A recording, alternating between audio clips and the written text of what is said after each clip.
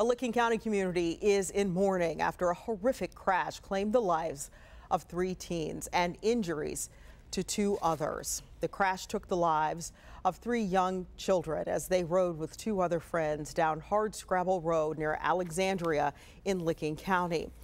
Those children attended Johnstown High School, and that's where 10 TV's Laura Borchers is with more on how the community is coping.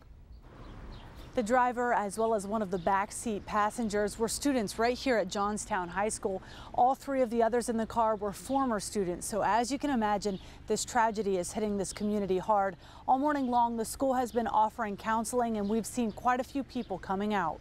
The image of the car ripped in half will not soon be forgotten here. Troopers say it happened when the driver was moving too fast, lost control, and struck a tree yesterday. Last night, the Licking County community joined together to embrace each other and the memories of the 3 teenagers sitting in the back seat.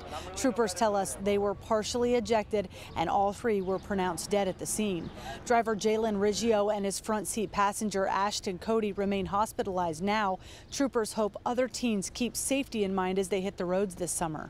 Even when there's no traffic out here and it's a straight road and it's dry and sunny, you still don't want to travel exceedingly fast.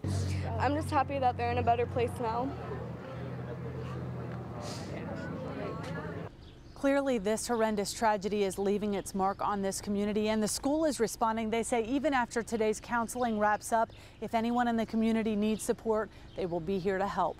In Johnstown, I'm Laura Borchers, 10 TV News. And we will continue to cover this story and bring you any new details in the investigation tonight, starting at 5 o'clock. You can read more about it, including suggestions on how to keep your teen driver safe at 10tv.com.